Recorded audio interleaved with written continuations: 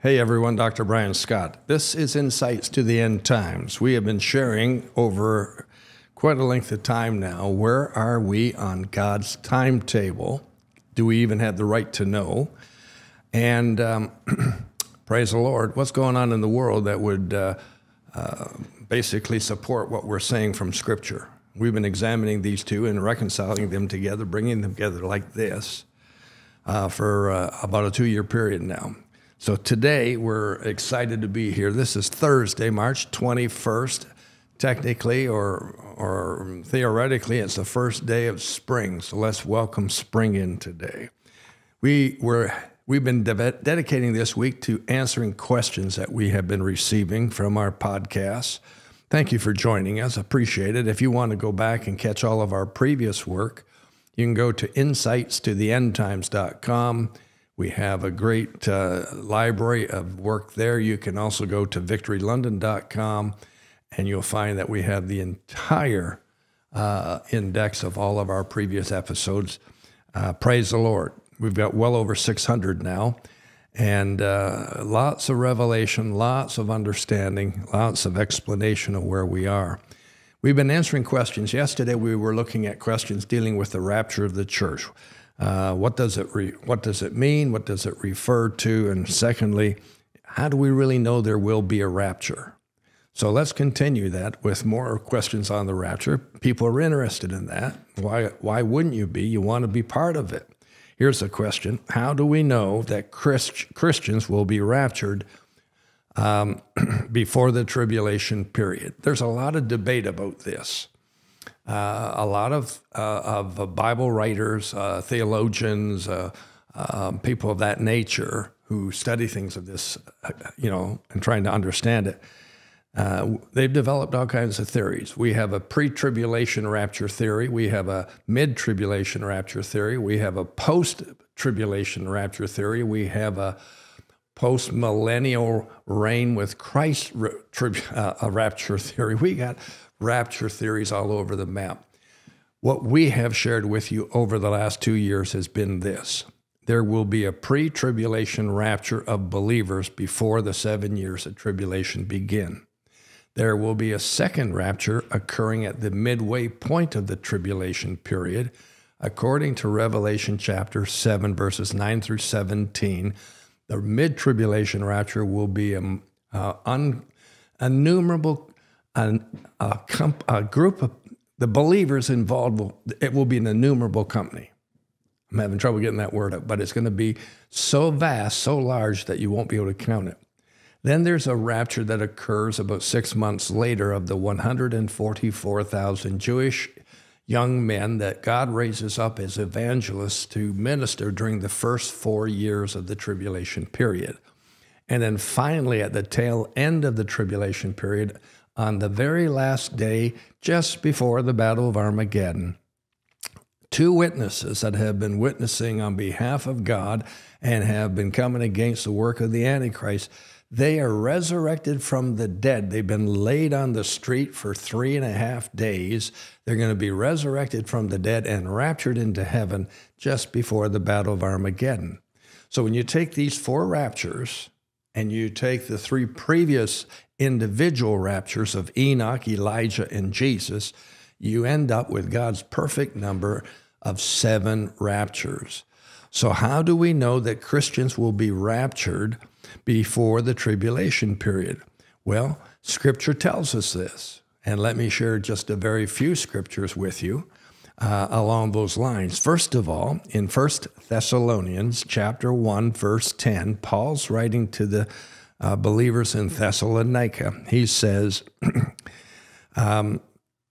wait for his Son from heaven, whom he raised from the dead. That's Jesus. Even Jesus, who delivers us from the wrath to come. So Jesus is delivering believers from the wrath that's coming. That's a reference to the 7 years of tribulation. In chapter 5 of the 1 Thessalonians, verse number 9, it says, God did not appoint us to wrath, but to attain salvation through our Lord Jesus Christ. So we're not foreordained to go through this wrath. We're going to be removed from it. In 2 Thessalonians chapter 2, verses 3 through 8, an interesting set of scriptures. It's talking about the revelation of the Antichrist, the son of perdition, the man of sin, will be revealed. So let's look at verse 3.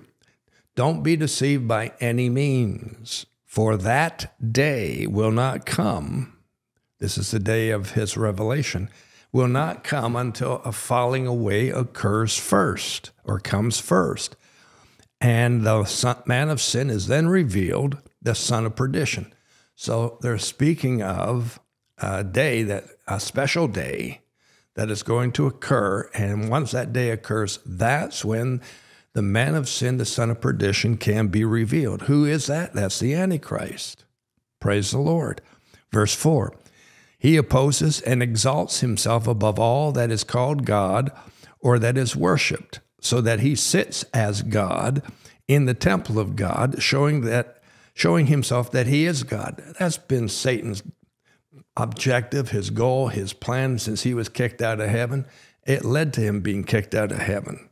He wanted to be as God, above God, more than God. The Antichrist is going to fulfill that on the earth.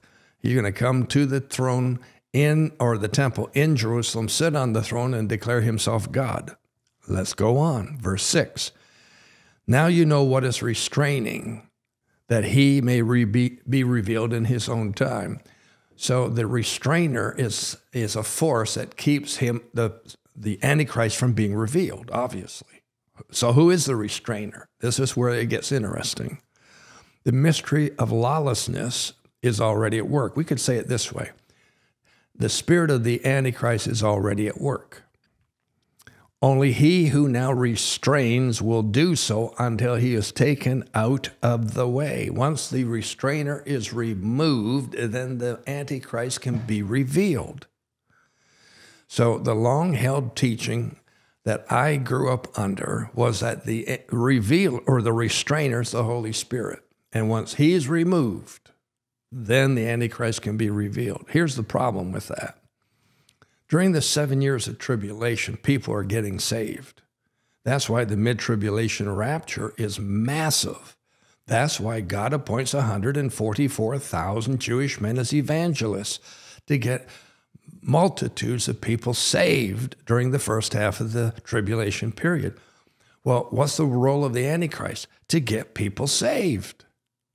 So if he's going to be removed so the Antichrist can be revealed, which kicks off the 7 years of tribulation, we got a problem, because we've got all kinds of salvations going on. So we go to the next verse. Then the lawless one will be revealed. So this time sequence we're talking about is the Antichrist, the lawless one, the man of sin, the son of perdition, cannot come on the scene until the restraining force is removed. Who and what is the restraining force? The body of Christ, the church of Jesus Christ. Once the church is removed, praise the Lord. Once the church is removed, how are they removed? By the rapture. It can't be the Holy Spirit, because he's the one who leads people into salvation. And that would eliminate the mid-tribulation rapture, which Revelation 7 says that's an innumerable company of people who wash their robes white in the blood of the Lamb during the Great Tribulation. So, wow, glory to God. Praise the Lord. I hope I've helped you with that. Here's the other final comment I want to make in this respect. If you read the book of Revelation, the church is referred to in the first 3 chapters extensively. It's referred to extensively. But from chapter 4 through 18, which describe the 7 years of tribulation, there's no reference whatsoever to the church. And then when we get to the last 4 chapters, 19, 20, 21, and 22, when we're talking about the millennial reign of Christ and eternity, that's when the church is referred to once again. So there's a gap in terms of the church being referred to in Scripture, and it's a gap covering the tribulation period. And the reason, we're not here. See you tomorrow.